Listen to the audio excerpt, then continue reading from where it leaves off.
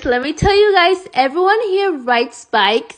Like to the point where there's a traffic light for bikes. How cool is that? And also the coffee shops here are not like a place that you can go buy coffee at. They literally sell the WEED. I was so surprised when I heard that, but we went to a boba shop and this place was so cute. I thought that was a mirror, by the way, but it was not. Like, it was so cool. This is what I got. It tasted so good. Like, everywhere I go, I have to buy boba to taste and compare if they're better than the ones in America. But this one was really good. After that, we went to a restaurant to go get food. And before I even order, I have to change my hijab style because I do not want anything to get on this hijab. So I have to like put it this way. You know how people say the Coca-Cola in Europe tastes so much better than the one in America?